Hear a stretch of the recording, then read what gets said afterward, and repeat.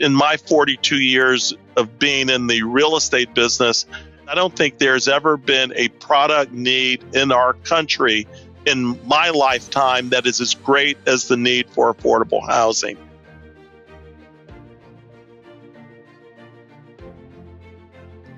Daryl, welcome to the show. Brandon, thank you very much for having me. For those of our listeners that don't know you, could you briefly introduce yourself and your organization, please? Delighted to. Daryl Carter. My company is Avanath Capital Management. We own and operate affordable apartment communities across the country. We own about 100 communities, about 16,000 units in 15 states. We're roughly the biggest part of our portfolio are Seattle to San Diego and New York to Orlando. So we have a big presence, Boston, New York City, DC, Raleigh, Durham, Orlando, and then we're in Chicago, Denver, Dallas, Austin, and then Bay Area and Southern California and Seattle. So that's our footprint. We're vertically integrated. We're based in Southern California. We have about 530 employees. Many of them are on the property management side, and we primarily serve families that are between 50 and 80% of AMI, area median income. So our business is primarily targeted at rent-restricted housing, either built with tax credits or project-based Section 8. So we serve the need of working people who work very hard in pursuing the American dream. So that's our business, and there's a big need for what we do today.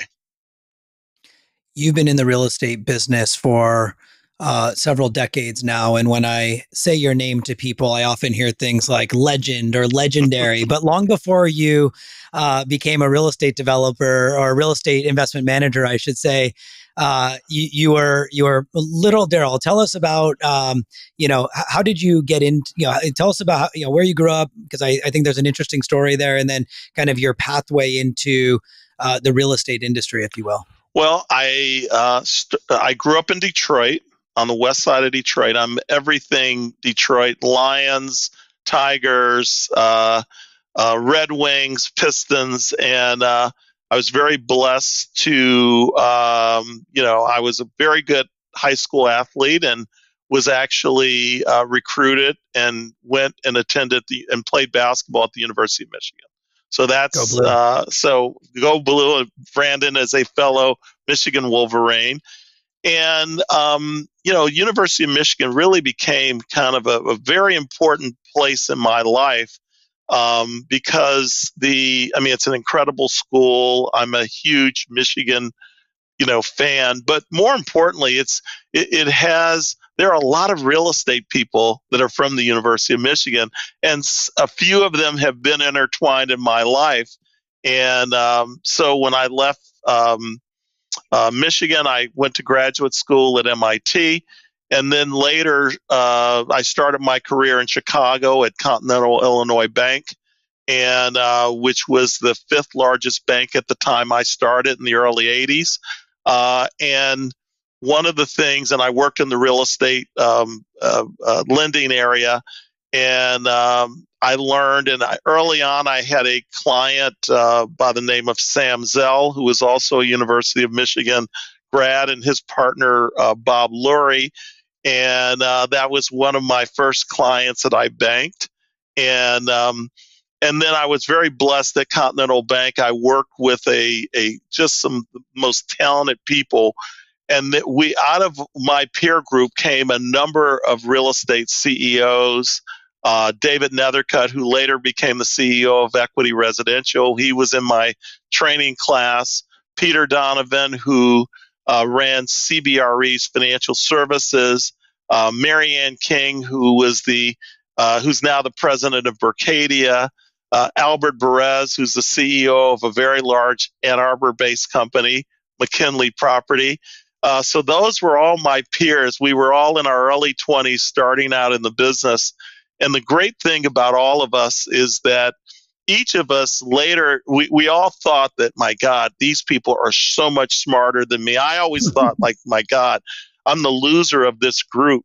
And I never did, it was many years later that I reflected on that I was around some of the brightest people that were in the business, because the success that that group attained was quite significant. And if there's a lesson learned for me, and it's been a part of my life, are relationships. And I look at, the relationship with many of those people I mentioned. They have been very, very instrumental in my career. And some of the early borrowers that I lent money to were people like Jeff Stack at Ceres Regis. I've known Jeff for 40 plus years, and Jeff's a very close friend. He's also an investor in our company. And then later, so those relationships were really the key to my career over the years. And when you were at Michigan playing basketball, did you know that you wanted to be in real estate? Is it something that you had exposure to growing up, or kind of how did that transition happen? Because it seems like you ended up at a lender, but I'm sure there's kind of more to it than that. Well, the funny thing is, I wanted to go into development, to use combination of my architectural background and what I learned about construction, and also later in finance. And I first joined Continental Bank in between my business school 2 years, and I figured it'd be a great place to just get exposure in a bank, because money drives the business. And then I learned that, wow, from the money side, you really see where that's the critical element in development is money. And I said, maybe I should start my career being close to the money. And I never regretted it. And again, when people, particularly, 40 years ago, when Sam Zell wanted to borrow money, Sam didn't send anyone else. He may have sent someone to a community meeting or something like that. But when it came to borrow money, Sam showed up and was in front of you. So that was kind of my early days of being exposed to a lot of very successful developers and investors, and learning directly from them. And you mentioned your background in architecture. You're, very humble and skipping over your degrees in architecture. I believe you have an undergrad and a master's in architecture. Yes. Am I saying it? Okay. And why architecture? What got you interested in studying that? Because those are not, we were joking before we started recording. You're a glutton for punishment, because architecture at the University of Michigan, and I'm sure MIT is no different, is one of the most, academically intensive programs you can choose. Well, I have some artistic ability. I did like to draw. I love math, and I was going to study engineering, but I didn't want that much math.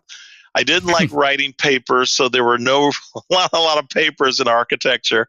So it was kind of a balance. I'm not sure I was just driven to be an architect, but I looked at all the what I would take in terms of classes, and there were things that interest me. So I don't think I was ever driven. I mean, I worked with some incredibly talented. I went to school with some incredibly talented architects. One of my classmates at MIT is Diane Hoskins, who's the chairman CEO of Gensler. And I looked at Diane back then, and I'm like, wow, she is a talented architect. I knew I wasn't that talented. And Diane and I are great friends today. She's current chairwoman of ULI, and I'm on the board of governors. But anyway, so I never had that burning desire to be an architect, but I liked the study of architecture. So you had these great formative experiences, both with great people and great clients at the bank. What came next for you?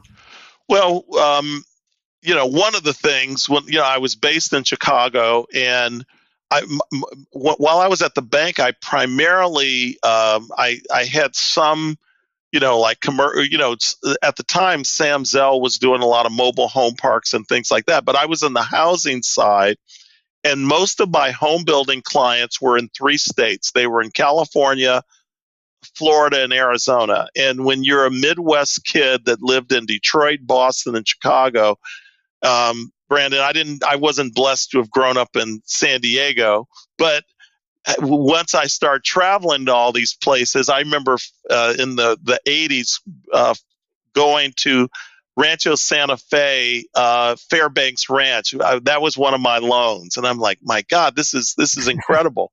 And so I decided after 2 or 3 years of Chicago winters that I was going to put job feelers out, and whichever one I got to first, Florida, Arizona, or California, I was going there. I decided I was sick of cold weather, and fortunately, my first job that I was very interested in was with Westinghouse Financial, that was based in Newport Beach, California.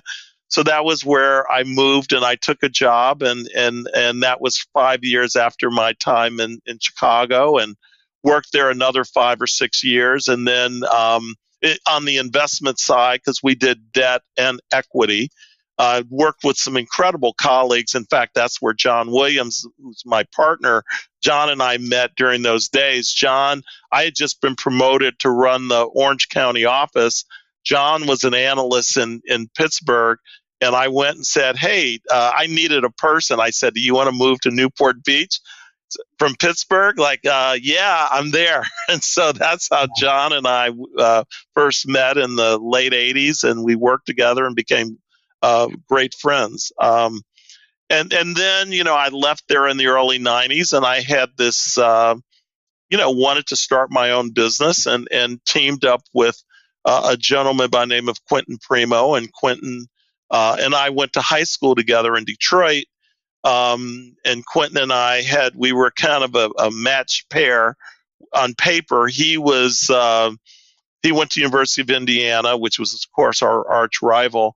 And then we were both in Boston at the same time. He was at Harvard Business School while I was at MIT. And then he ended up taking a job in Chicago, and we worked right across the street from each other. He took a job at Citicorp, and so we were two young guys in our 20s closing down the bars on Rush Street, and we're great friends, and then eventually decided to start a business together, 10 years into our careers, and we started Capri Capital, which was an investment firm that we focused on raising institutional capital to primarily invest in apartments. We also had a debt business that we were a Fannie Mae and Freddie Mac multifamily lender. And we built that business to some size and scale. And the irony of that business is we ended up selling it in 2005 to two other University of Michigan graduates, Steve Ross and Jeff Blau at Related. So I've heard of them. Yes. Yeah. And I actually worked at Related for 3 years after we sold the business, and got to know Jeff and Steven, two exceptional people. And actually, my ringtone that I have on my phone I originally got from Ross. So.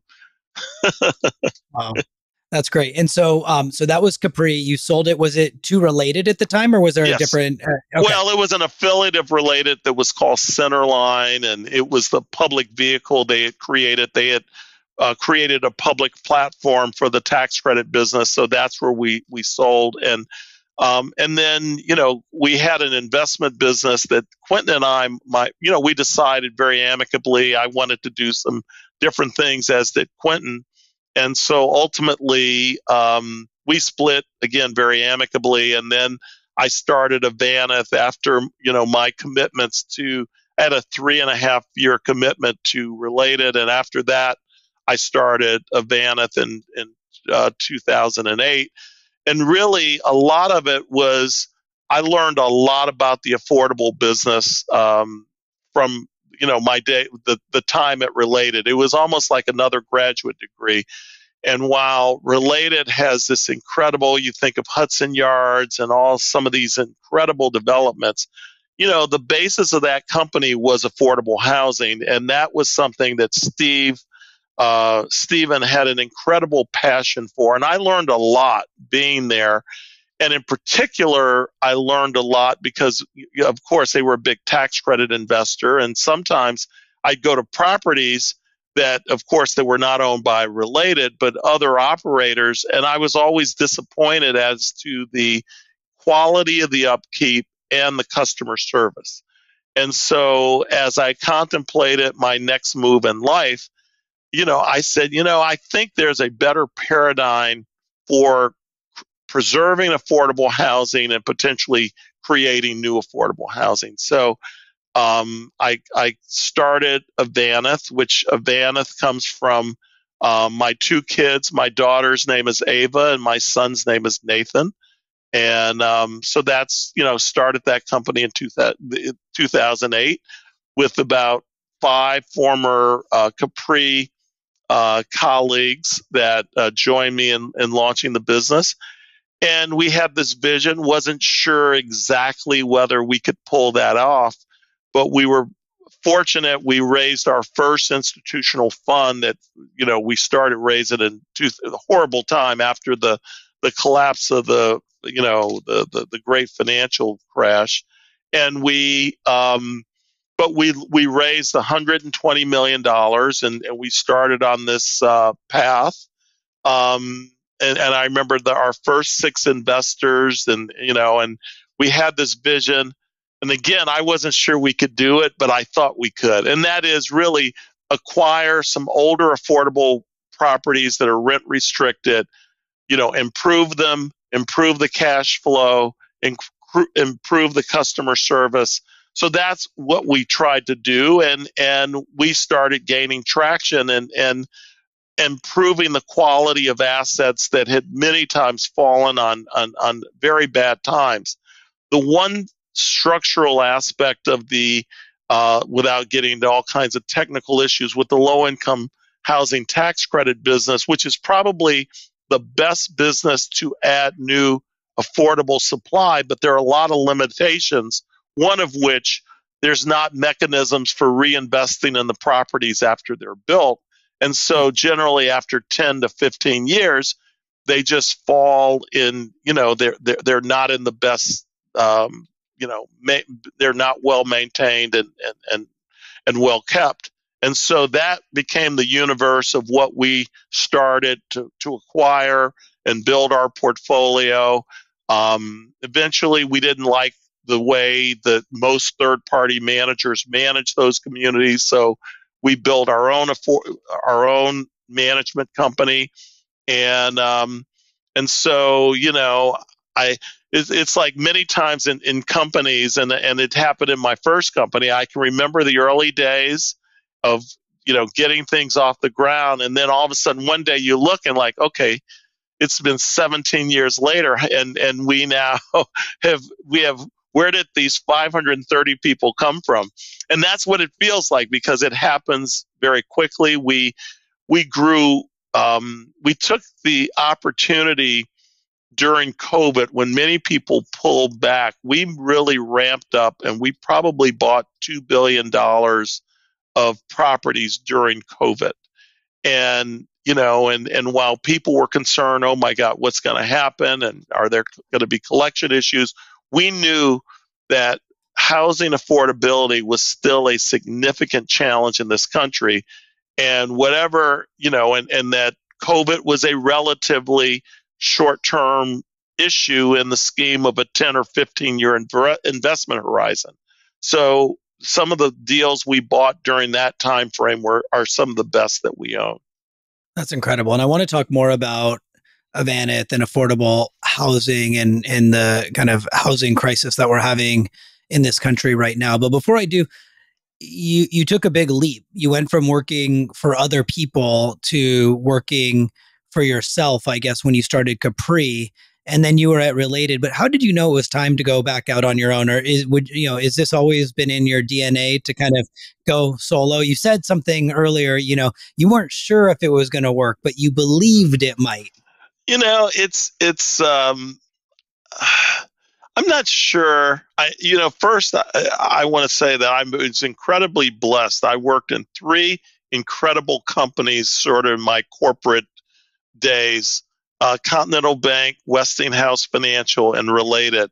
And there were three exceptional companies that I was very well compensated. I was, it was an incredible experience. And all those were incredible experiences. I learned a lot. I was around exceptional people. Um, but being around very high quality people and makes you think, and it pushes you. And sometimes, I am probably, there's no question about this. I am far more, as an entrepreneur, I am far more motivated by taking on challenges than necessarily financial rewards. I mean, certainly financial rewards come with entrepreneurship when you're successful, but if I had stayed in corporate America, I think I would be in financially a similar position. So I've never necessarily done it for the money. I think that you do it for the challenge of it. And, we during the Capri days, one of the things that many large pension funds were getting away from, they were investing in suburban areas, but not urban inner city areas. And so one of the things we did during those days, we made the business case to large institutional investors. Hey, you can make money investing in South Central Los Angeles or West Oakland or some other areas, particularly communities of color that very often were overlooked from a capital standpoint. And, we would show people the demand is there, the need for housing is there, the need for other types of investments. And so, one of the things that has always been part of my approach is to look at areas that are not being served by capital and try to create an investment strategy around that. So, when you look outside of tax-oriented vehicles for affordable housing, most large institutions would turn their nose at that, look at affordable housing and say, God, that's not something I want to invest in. And so part of our strategy in building Avanath has been to overcome many of the myths. And, people will say, well, like half of our residents are Section 8 voucher holders. When you say that, someone says, oh my God, I don't want that. That doesn't, those people don't pay rent. They don't take care of properties. And, what I have learned to counter these myths, and this goes to my MIT side of my life, is that data transcends everything. And so when you hear that objection from an investor, well, my God, the collections, we don't want that because there are collection problems. And you say, our default rate on our Section 8 portfolio is less than 10 basis points. And you drop the mic because you might have your biases of how you might think it looks, but data is something that, and obviously, it's a key part of the relationship with your company is that we believe that our investment strategy is supported by the analytics behind what we do and capturing the data and doing it efficiently and all the other things that as we build our case for our investment strategy, it's great to have data and to have that efficiently managed and to be able to present it in a way that you can counteract myths. Because there's people, I've often told a story of going to one of our properties, and there was a chief investment officer of a very large pension fund who called me the night before, and ironically, they were looking at a property in Loudoun County, Virginia, which is probably, think of it as Orange County. It is the most affluent county in Virginia with median incomes of about $120,000 a year. And this person called me the night before. He said, Daryl, I just have to double check. When I show up tomorrow, is there any possibility I'm going to get shot? And my response was, well, I don't know your personal situation, who you owe money to. Do you have a jealous mistress? I said, notwithstanding any of your personal situations, when you come to our property tomorrow at 10 o'clock in Loudoun County, it's going to be empty because everybody works and the chances of getting shot are remote. But those are the kinds of things that you often deal with, particularly in some of the markets we invest in, and serving a resident base that is at the income level. And people assume that affordable housing, I mean, one of the things we have gotten into this industry of creating, there's affordable housing, there's workforce housing, and all the other things, which I always find slightly offensive in terms of, 95% of our residents work, and and if they, and including our Section 8 voucher holders, and people say, well, they work, and very often we have two incomes. And they say, well, why do they get Section 8 vouchers? Because the rent is $2,000 a month. They both work at Walmart. They can afford to pay $1,000. But that is a family that is pursuing their American dream. And there is, so the perception of what the residents that live there, they're hardworking Americans who are pursuing the American dream, although the perception is something else, and it's gang members, and it's welfare mothers, and all these negative images. And one of the things as we go and talk to people about new supply of affordable housing and existing homeowners and people that push back, the one thing I often tell them when they say, well, we don't want any affordable housing here, and I said, well, where are your kids that have $100,000 of loans and they work at Starbucks? Where are they going to live if they don't live in our apartments? And, very often that's always my messaging with community groups is just saying that, hey, where are your kids going to live in these high cost markets? The CIO story is incredible, and I think it does highlight the knowledge gap that might exist between some of the different universes in our industry. When you started Avanath in 2008, correct me if I'm wrong, but that was very early days for the quote institutionalization of of the housing industry broadly, but specifically affordable housing, a subset of it. What, how has it changed over the last, 15, 20 years since you started Avanath in terms of institutional capital's appetite for affordable? Who's really kind of gotten this and, believes that the myths are truly that, and who are still kind of susceptible to some of these myths and haven't yet seen the light? Brandon, probably the most important thing is that, of course, the first thing is we generated very attractive returns for our investors, and people see that and other people follow. Of course, probably one of the biggest entities in the country, Blackstone, made a big investment in affordable housing, I think 3 or 4 years ago when they bought AIG's portfolio. Starwood also made a big investment in the space. And people, of course, call me, oh my God, what do you think about that Blackstone? The amazing thing, after Blackstone made that investment, we probably got more investors that approached us unsolicited than we ever got. And why? Because Blackstone is now investing in it. This must really be good. And others say, well, who else is in this business? And people would find us. So, the reality of it is that those kinds of entrants into the market has only helped us because it's given a credibility, a legitimacy to it that says, hey, it's okay to put institutional capital in this. So we still have a long way to go.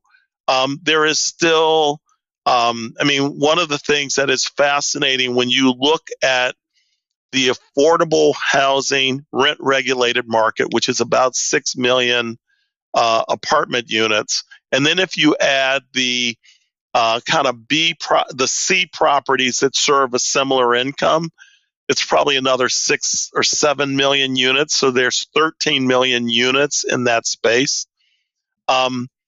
the top 50 owners own less than 10% of that universe. Hmm. So it is highly fragmented. So even with a Blackstone and Starwood and, our funds, our first one started out to be 120 million. Then it went to 250 million. Then our third one went to 400 million. Our third one went to 400 million. Our fourth one went to almost 800 million. And then we now have an open-ended vehicle that's at $1.4 billion, which is pretty good growth. But we are still, when you look even with that amount of capital deployment and all the other big capital, it's a tip of the iceberg of what the need is in affordable housing preservation, as well as the need for more affordable units, because there's a huge amount of people that pay more than 40% of their income for housing. So, what I would say is that the landscape has become more positive. One of the things that was a game changer for us, because it was so, the situation I mentioned with the CIO, we started looking outside the U.S. and we started looking specifically in Europe and primarily four countries: the Netherlands, Germany, the UK, and Switzerland. And what we learned as we started talking to investors there, they were big investors in affordable housing in their country. If you describe the Section 8 program to a German investor, they'll say, "Oh, that's good. We have something like that." Generally, in speaking, in those countries, if you make under about $70,000 a year, you get some level of a housing subsidy, and they don't view that as a negative. They said, "Oh, that's a good thing." And so, our fourth fund, we probably had, 50, probably about 60% of our investors came outside the U.S. And now, as I look at our portfolio of $4 billion, about half of our capital comes from outside the U.S. And again, the other countries have approached housing affordability much different than the U.S. And there's a lot that we can learn, from countries like Germany and even Singapore and the way they do it. So, the capital flows, I think, have been very positive, although there's still a significant need for capital in this sector. Interesting. Yeah, I think the societal differences are fascinating. I lived in Hong Kong, as many of our listeners know, for 7 years and spent quite a bit of time in Singapore, and the government owned housing you just mentioned. Now that I'm thinking about it, I never really made the connection, but of course it's affordable housing. It's government subsidized for low income workers, and it's widely promoted to society as a societal benefit that's offered to the citizens of Singapore. So fascinating to make that connection. Yeah. When you think about, the housing crisis that we have, I know you spend a lot of time, in a variety of capacities, which you could share more with me about, I believe, NMHC and others on Capitol Hill and lobbying. Kind of what are you hearing from, the lawmakers about, the affordability and the housing crisis that we're having right now? And, as you look into your crystal ball and look forward, I mean, what do you hope you will see happen going forward? Well, I would start off by saying that housing affordability is at a crisis level in the U.S., and I think it's recognized on, both parties, and it's at the federal level, it's at the state level, and it's at the local level, and each have different issues to deal with. Certainly at the local level, it's cities, there's homelessness that certainly has a correlation to housing affordability. And what we see is that at all levels, whether it's HUD, whether it's the Housing Authority of the City of LA, which is a great partner. I mean, we have relationships with about over 60 different housing authority and state housing finance agencies across the country. They routinely are asking us to help them come up with solutions for housing affordability. Can we do so? One of the things we've been doing are figuring out structures with our capital that maybe we'll buy something that doesn't have affordability restrictions and put affordability restrictions on in exchange for tax abatements or a pilot, which is payment in lieu of taxes, which is a mortgage structure. So we are finding that there is innovation at all levels of government, including HUD, and HUD is a very maligned agency. But we partner with HUD, and we have great relationships with the various HUD offices around the country, who are always, their doors are open and they're always encouraging us. We bought a very large property in LA in 2022. If you ever saw the movie Training Day, it was the movie where Denzel Washington ended up in the end of the movie, and it looks quite menacing, but it's a community called Baldwin Village, and we bought almost 700 apartments there in 2022. And when we approached it, and this was no rent regulations or anything, we approached the housing authority of the city of LA and we said, hey, could you potentially, and they are a statutory agency that can grant a tax abatement. And we said, would that be something you consider if we bought it? And they said, absolutely. And there's lots of concern in that community about people buying property and doubling the rents. So ultimately, we bought it. The housing authority of the city of LA approved the transaction and able to close within 120 days.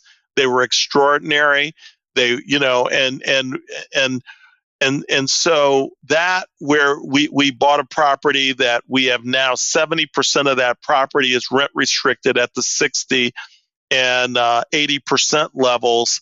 And the tax abatement is the equivalent of about a 35 or 40% rent increase. So it's a win-win, and we're putting in about $40-50 million of renovations. So these are the kinds of things. When we did that transaction, we had others, mayors calling me, hey, can you come here to this city and do this or that city?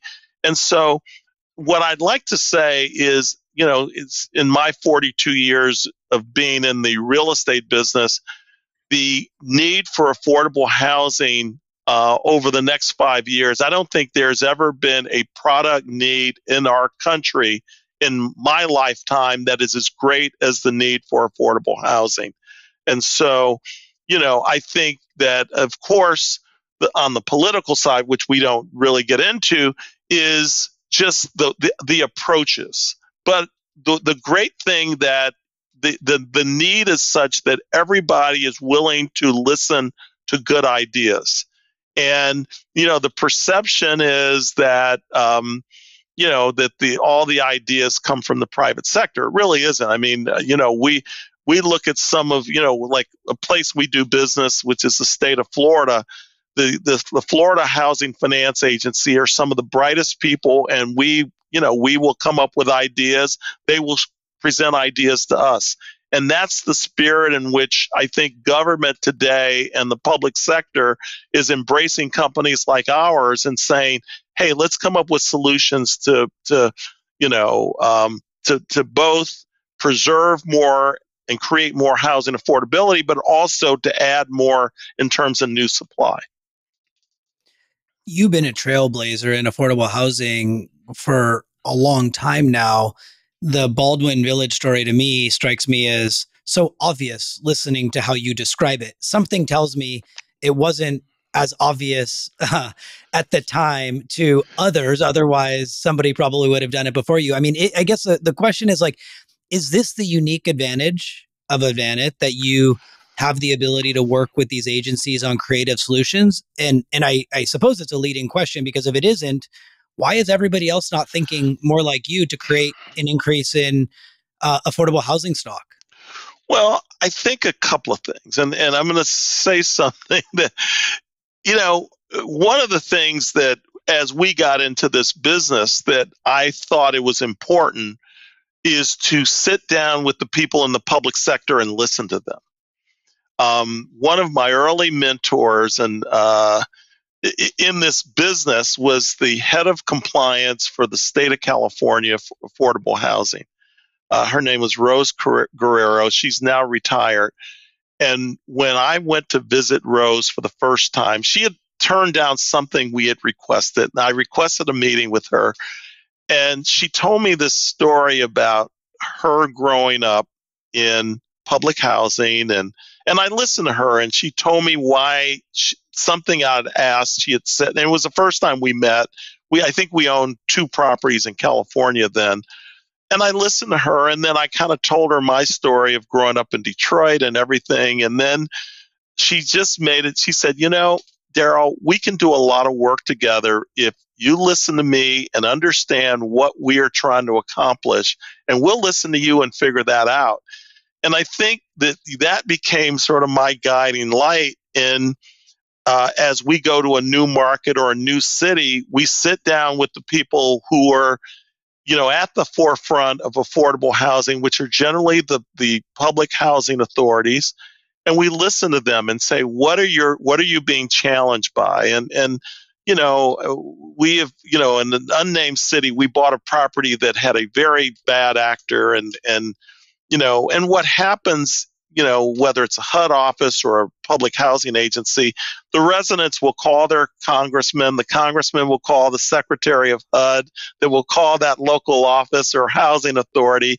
And and so to the extent we can make residents happy that live in rent regulated housing, it makes the lives better of the people in the housing authorities. And so we've tried to partner with them, and that's been part of our secret sauce. And maybe you ask, why don't others do it?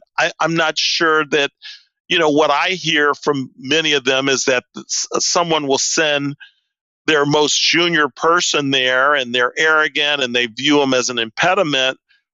Versus me, I'll show up along with my leaders and we'll say, hey, how can we partner? How can we help you? What can we help solve? And I think it's the approach, and we get a very, very supportive audience. And I think it's no more than the humility that we approach these individuals. And what we have learned, many have great ideas that help us in our business. So it's not just one way. They really provide us the many of the tools that we, certain things we don't know. And they say, well, if, here's how the regulatory thing. So so it's been a partnership with us and our 60 plus housing authority and state agency partners. When you're looking at a affordable community, you mentioned, you want to make these wonderful places to live. You want to make these parts of the community. What are some of the kind of attributes or characteristics do you think about that are requirements for communities that you own, or that are kind of hallmarks of communities that you own? I think the first thing is that people want to be, when there's a problem in their apartment, please be responsive. 90% of and that's whether you're in a $5,000 a month apartment or you're in $1,000 a month apartment. I mean, people care. This is someone's home. And what I tell our team all the time is, look, if we take care of our residents and we're responsive to their needs, everything else will work. We will make enough money. We will, all the other things drive from great customer service. So I think it always starts there. And I think that's, if you do a Venn diagram, that's the apartment industry, is being responsive. The second thing is, I think, recognizing that there are some differences. I mean, one of the things we've learned, we've had very high adoption of technology in some affordable communities. And one of the reasons is that when parents are working, who do they send to the rental office but the kids? Kids speak and sometimes better English in a diverse community where English is not the dominant language. And you will show that all the kids have smartphones. You may show them an app of how to do something, and they don't come back in. They got it. And, so I mean, there are a lot of things that we've learned about, our resident base that, that helps them serve them. And I think, one of the other aspects of what, in terms of a specific physical aspect of what we look at, we love properties, or we love to create bigger apartments, because the strongest demand these days are families with multi-generational families. And since 2000, only 8% of the apartments built in America are bigger than two bedroom. That's been the growth of the single family rental business, is that there is a demand for larger bedroom count apartments. So we, even on renovations, if we can get more higher bedroom account, we prefer not to have studios. We try to, get as many twos, threes, and even in some communities we have 4 bedrooms. So that may be, and that really solves that issue. I mean, in many respects, my family, which was an immigrant family in a way, that my parents moved from Mississippi to Detroit. And when I was in, both parents worked, and then my grandparents moved in with us. So that was the child care for my siblings, and I were our grandparents during the day. And then that later translated to elder care for them. And that's, we have, of course, today we have a lot of us aging baby boomers, and then, and where there are going to be solutions for the care long term. So anyway, the what I like to say about the affordable housing business is 90% of the blocking and tackling is like the conventional business, but there are indeed differences. When you think about the difference between apartments and you mentioned single family rental housing, I've had David Howard on, who you may know from either your ULI days or, his current days at the Rental Housing Council. He talks about this gap between, the living space, if you will. I'm sure there's a better way to put it, but yeah, the bigger families, you need extended living space. When you think about the footprint of an apartment going forward, do you think 3-bedroom, 4-bedroom apartments are going to become more of the norm? Or do you think that it's always going to be apartments cap out at some level, and then the step up is single family rental housing, but there'll be more affordable single family rental housing? How's that dynamic playing out? Well, I think there's a general trend of having more bedroom count, which again is why the institutionalization of the single family rental business. And, people, as we get older,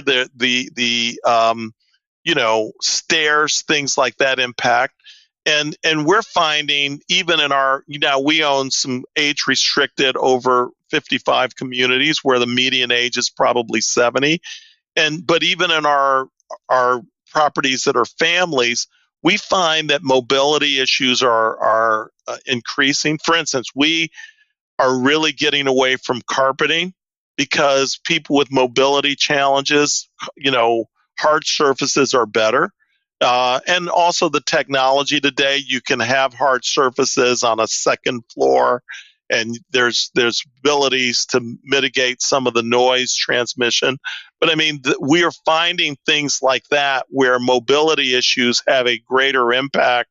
And so, the need for more bedroom count, I think, again, it's on both ends. It kind of incubates some of the, my kids are 21 and 20, and I guess they're going to be incubated, after college for a few years at home. And then, at some point, there's care for me or whatever. But, that's just, I see that direction, because we don't have enough assisted living and things like that. And more people will age in place, but will age in place in a more family type environment. That's one of the trends I see. Well, I want to switch gears for the remaining time that we have and talk a little bit about, your leadership and kind of some of the changes that you've helped to effectuate in the industry.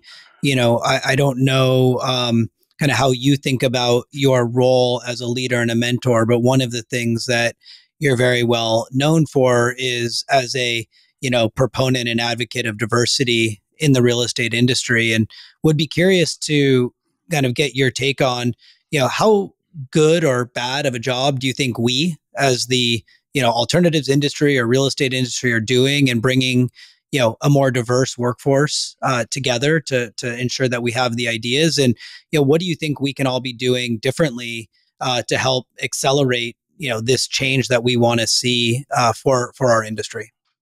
Well, I would start off by saying I think, I give the industry, specifically the apartment industry, I give them, I think we are trying. I think a lot of people are trying. I remember the early days, and I think I know I was an officer of NMHC, and the chairman was Rick Campo, and we started talking about that. And Rick, who is one of the exceptional people in this business, and Rick, after we talked about it as a meeting, that we need to do more about it, the first thing Rick did, and then we had a call a couple of weeks later. He said, "Guys, I figured out I'm the problem." He said, "On my board, I had 10 white guys," and he said, "That's a bad look." He said, "I asked two to resign, and I selected two diverse board members," and he did it immediately. And he said, "That's the right thing to do, looking at our resident base." And so you had people like that, Tom Bizzuto, a number of people, Doug Bibby, when he, as leading NMHC, that we've had this diversity initiative in the apartment industry, and I think we've all embraced it. I mean, and again, I look at someone like Rick Campo, and Rick is really one of my heroes in the business, and also a very, very good friend. I think we are taking it on. We certainly could be doing better. We've tried some things. I mean, one, if you look at the apartment business, if you look, for instance, at the investment side of the business, it kind of looks one way. You look at the property management business, there's a lot of diversity, and there's, lots of folks of color. And a few years ago, we had a very talented, young African American property manager who up in Sacramento, and she took on a very tough property that we got. It was at 100%. And when I went to and I had heard of her, and her name is Tierra, and if she hears this, she'll be embarrassed. But, when I went up there, I'm like, wow. And when I saw, I was going to meet this woman who I had visioned someone in their 40s or 50s.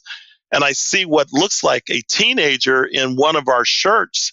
And I'm like, "I'm looking for Tierra." And she said, "I'm Tierra." And I'm like, "You don't look old enough to be doing this." And I know that's not the appropriate thing to say, but I'm like, are you old enough? And she looked at me and she said, "Mr. Carter, yes, I'm old enough. I'm at 100% occupancy and I'm at max rent. So I think I'm old enough." And I'm like, "Okay, touche." And, and just a delight, great education. And then one day I said, "How would you like to look at the investment side?" Because very few people on that side ever go.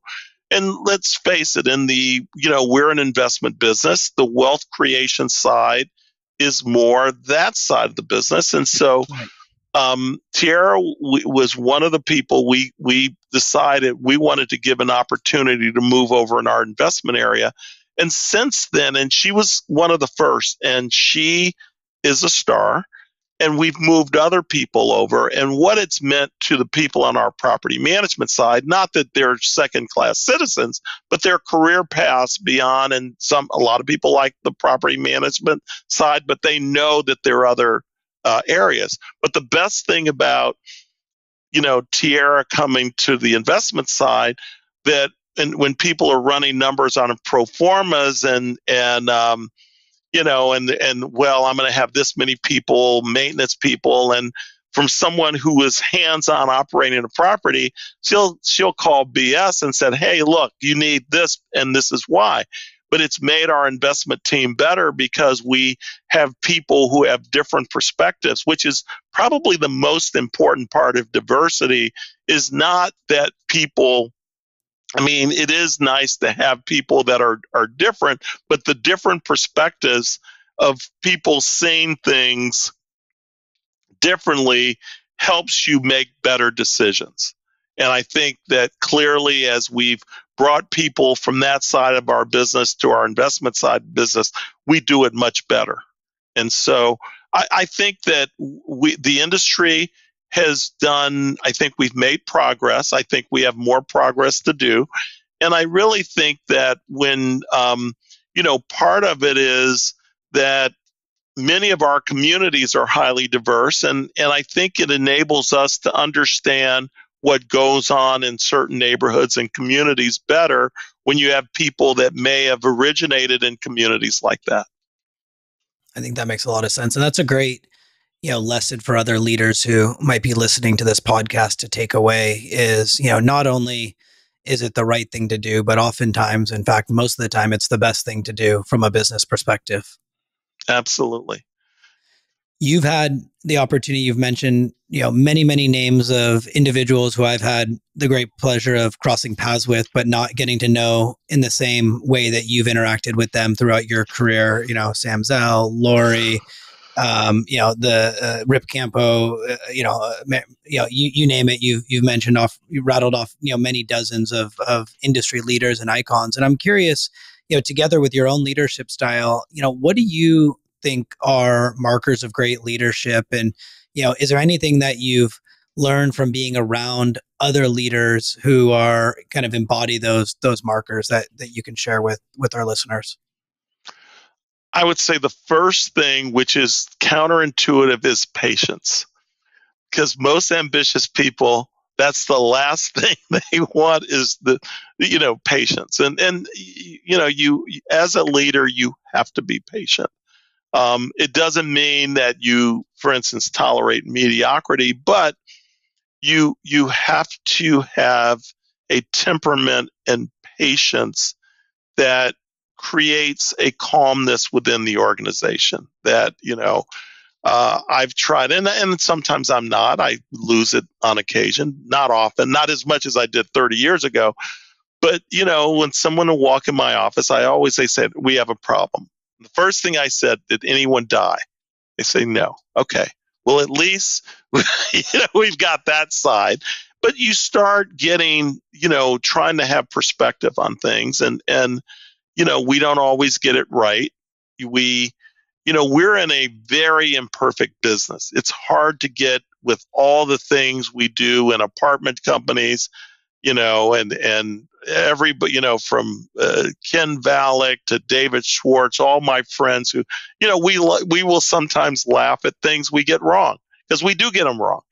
But just having the understanding that it happens, it's a very people intensive business. Sometimes people make mistakes.